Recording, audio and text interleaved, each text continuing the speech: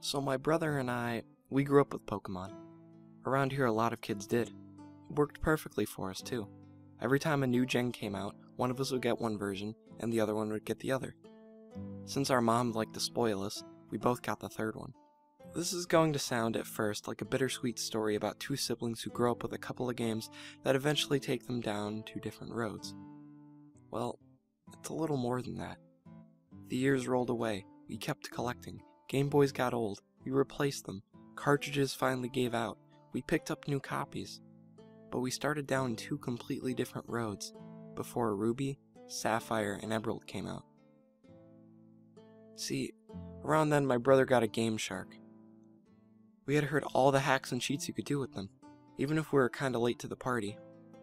And they sounded awfully cool. Our first guinea pig cartridge was my brother's old blue version. We dicked around a little bit. Nothing major, but whatever we did, we fucked the cartridge up. After just a couple code entries, it glitched and completely became unplayable. Naturally, we were upset at first. My brother mourned the loss of his hours of work, and I was sympathetic. I told him it was okay, we can replace it. But here, our paths finally differed. After seeing the mess it had turned blue version into, I'd become opposed to the idea of hacking or cheating in any of my games. What can I say? But my brother had taken his game destruction as a personal challenge or something. I don't think he ever played a game after that which wasn't hacked somehow. Yeah, he played a shit ton of Pokemon, but for us that really was the only thing to do. We live way out in the country, without many other kids, and the farmers didn't want us on their property, so we played Pokemon out in the lawn, just about every day. It was pretty awesome. To us, at least. We lost the Game Shark when our rooms got moved around. A new addition was built into our house, and it disappeared in the mess of shit and just got stuffed in a new closet. Ruby, Emerald, Sapphire arrived. After playing through them once, we both had an agreement that it's definitely lacking in comparison to last gen. We both tried an honest playthrough, and we managed to finish. It left us both yearning for some good old-fashioned nostalgia. So we got our gold, silver, and crystal cartridges. It took us probably a month or so to dig through the boxes we'd been lazy to open up before, and we finally found a full shitload of our old electronics. My old purple Game Boy Color still worked. His red one would no longer hold batteries in place. Both of our GBAs were fine though, along with our snake lights and link cables. We both grabbed up everything we could. It was so nice to have yellow, which had been my first and most cherished game of the series, and red and gold back. We went through the motions of checking our old files, taking the old memories, and eventually we figured Gen 1 stuff was just too nostalgic to get rid of. I restarted Gold, he restarted Silver. Immediately, he snatched the Game Shark out of the box and slipped it into the back of his GBA. I just shook my head at him. I remember what I said to him. That thing will kill your game, you know. At least I think that's what I said. He had liked me preaching to him about abusing pixels. I shut my mouth after that. But I had put him off playing the game with me. I guess it was just one too many times or something. It was a couple days later that it happened. I was out at the porch, Game Boy in hand, just about to go into the Elite Four when I realized I needed a little help. My team was ill-balanced thanks to playing through for leisure. And at the time, I was no great trainer that could pull off gimmick runs. I knew my brother had just been 2 badges ahead of me when we last checked with one another, so I was hoping maybe he'd let me borrow a Pokemon. Now the thing is, I'd spent the last 24 hours at a friend's place. I'd literally come home, dumped my bag in my room, and crept out into the sun with my GBA to play. I had no idea what he'd been up to. For all I know, he could have finished it and started a new one, which I figured was all the better for me since I wouldn't need those Pokemon, and I'd stand a better chance of nicking a few. So I got up and went into his house, and when I was crossing to the living room, I noticed all of the Pokemon games lying on the floor. Some of the cartridges had been mangled, like they'd been hacked with something sharp. Even his old blue version, long ago dead and too sentimental to throw away, was lying with the plastic cut and ragged. I split almost halfway up one side, completely unusable. Even if it would have worked, I was a little scared. This had to have happened this morning, otherwise our mom wouldn't have just let it be lying on the carpet. Tucking my GBA into my pocket, I crept over to his room to find the door unlocked. Somehow, that was even more concerning. I walked in and found my brother sitting on the edge of his bed. His GBA was in place, on the floor, at his feet, smashed into bits. Next to him on the bed was a hammer and our mother's gardening scissors. His face was paler than I'd ever seen it. Even whiter than the time we'd gone corning, and the old guy up the street, legally blind and raving nutcase, had come and chased us through the trees with a shotgun. It was now I also noticed the Game Shark was on the ground, the silver cartridge in the corner, poking from under his bed. Somehow, they had been spared the wrath of the hammer. Hey, are you okay? I asked. I remember the chills that ran through me. He was my little brother. Seeing him like this was horrifying. It was awful, I hear him rasping, and the way his voice rattled made my knees weak. Oh God, white everywhere, and then black. I remember running over to him and hugging him, and I remember his limp arm fell brushed to the Game Boy in my pocket, and his sudden scream right in my ear, making me jump and bite my tongue. He ripped the handheld from my pocket and hurled it as far as he could against the wall. I cried out at the dent plastic system made there. Running over to collect it, the screen had gone dark. Even though I feared the worst, when I switched it on, it turned on normally. I waited there in the corner, trying to pretend the GBA mattered enough not to go to run for our mom. The theme started up, and he screamed again, picking up the hammer. This time I screamed too, and ran from my room with my GBA clutched to my chest like a shield. He ended up in the psych ward for the hospital for a couple days. When I went to visit him, I left my GBA at home. No one could figure out what had set off that strange, manic behavior. There was some talk that I didn't understand, but even though Mom and I had collected and brought enough, and all these cut-up cartridges, to be looked at, no one had even thought it would tie back to the game. Maybe that was my fault. I haven't said a word about what happened when he had accidentally touched my Game Boy, or the blind white terror he had been thrown into when the music started. On the last visit to the hospital before school on the second day, I was left alone in the room with him, while my mom had some private talk with the doctor about precautions and to make sure this wouldn't happen again. I sat in a chair next to the bed, where he was staring at the ceiling. But he suddenly sat up, making me flinch. Hey, he told me, go into my room when you get home. I didn't understand what he meant, and then I remembered the things that he hadn't packed when he brought in. The game and the hacking tool under his bed. Get rid of them. I don't ever want to play them again. His voice was weary and desperate. He sounded like an old man on his deathbed.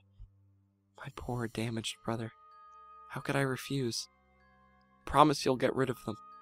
Okay, alright, I promise. I was carted off to school late, and though the whole day I only had my promise to him in my head, I didn't know it at the time. But this would be the last time that I could ever play the big brother role and help him out. I just had to get him home and get rid of that game. But as the day went on, a sick curiosity started to go through my own head. What could possibly have happened that scared him so badly? I was scared myself, but I just had to know. I had to know. I got home and went right to his room, bent on uncovering whatever horror was waiting me. Mom had since vacuumed the room. The cartridge and the Game Shark were no longer visible. I got down and crawled half under the bed, feeling timid but holding on to promise. Under the bed was enough dust to make me cough, enough Legos and various other toys that I couldn't set my elbow down without landing on something. But I finally saw both objects. They'd been covered in the corner, on top of a notebook, and that looked too new to have been there for long. Unthinking, I grabbed the corner of the paper and dragged everything out with me, still wheezing, with allergies and all. They looked so innocent. Simple toys, and a simple spiral bound with a bunch of papers. When I set Silver version and Game Shark on the floor, I took a closer look at the notebook. On it were scrawled in at least 20 different cheat codes, but one had been scratched out with Sharpie over where it had initially been drawn in pen. This was really confusing. He had really tried to erase it out. The marker had been pressed to the paper so hard that I think it soaked through most of the pages behind it. Almost 2/3 of the way through was black. But pen has a way of sticking around. I picked up the notebook and tilted it backwards towards the light, and the reflective surface of the Sharpie revealed the indents of what were left and where it had written. The code was an unintelligible mess of letters and numbers, but the words next to it confused me. Easter egg. Snow on Mt.Silver. I remember what he said when I found him. He had been raving about white, and then black. Could he mean snow? Even though it was only August and the temperature was still climbing 90 degrees every day, a chill ran down my spine. I picked up everything and brought it to my room. I laid it out on the carpet in front of me with my own GBA next to it. For a long time I just stared down at it, and the longer I looked, the more maniacal Lugia's face became on the sticker. Like some kind of twisted grin. Like it was daring me to find out what happened to my brother. I was a 14-year-old kid. Did I really want to tempt fate and risk ending up like him? I glared down to see Lugia for a while longer. I had to see. I slid gold out of my GBA and stuck silver in its place. It took me almost 15 minutes to compose myself and turn it on. I started it up normally. I left the sound on low, too afraid of what I might hear. The title screen was normal. Lugia again. But somehow menacing. Despite my common sense telling me it was exactly the same picture as every other time I started up the game. How bad could this be? I asked myself. His notes said Easter egg. Didn't that mean that the coding was already in the game? The menu came up, still absolutely normal. His character was Blake, with a mostly filled Pokedex. But the time was odd. 999. 999. I knew he couldn't have played for that long. I'd barely logged 50 hours in my same game. I was playing slowly, probably the result of his hacking. Well, whatever then. The game started up. The first thing I noticed was a prolonged black screen. It took almost a minute for everything to change, and there was no sound at all. The hairs on the back of my neck were standing up, but it was too late to turn back. Finally, a very dim sort of map came to the screen, but it looked like static. What's going on? I squinted down as I realized with a fearsome pang that this was actually the Mt.Silver map. But what I thought was static was a heavy falling snow. So this was where he had last saved the game. I checked the party.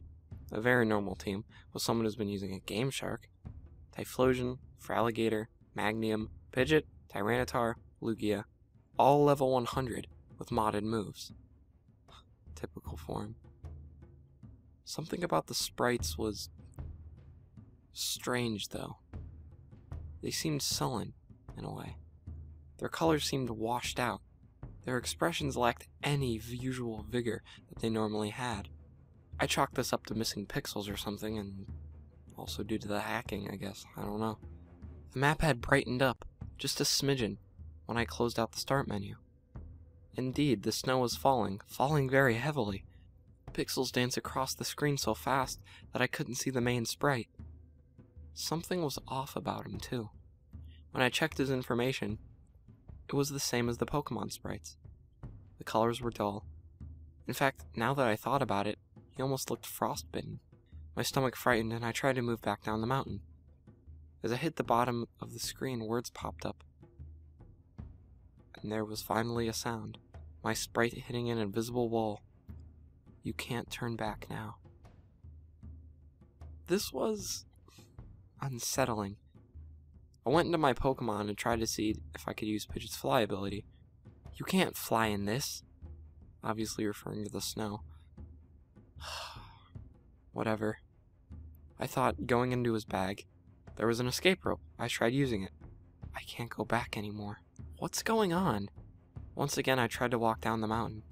And to my horror, the words changed with every attempt. I can't run away. I can't go back down. I can never go back. This last one sent a rigid feeling through my heart. There was no way down the mountain. I had to climb. Turning the sprite around, I moved him forward. No resistance at all, though my walking speed was oddly slow. What was truly weird was the lack of grass, or trainers, or anything but white snow really, which still blew across the screen and made it almost impossible to see. As I moved further up the mountain, his walking became slower, and slower, and slower. The static curtain of pixels grew thicker, so that I could barely make out the features of the map. But it seemed like the only way to move. I reached what looked like a set of stairs at the very top edge of the screen. I didn't remember seeing this before. As I tried to move up, the little sprite paused. I'm cold. By now I was even getting goosebumps. His walking speed became painfully slow. As if someone was being impeded. More text came on the screen. Magnesium has died. Meganium has died. What the fuck? I thought... Pokemon don't die in these games. I checked my party and was frightened and confused by what I saw. Magnesium's sprite had been replaced by a red X. All my other Pokemon sported a varying degree of damage. Though I hadn't battled once, I went into my bag and found a single revive and I tried to use it. It's too late, it said. What kind of Easter egg was this?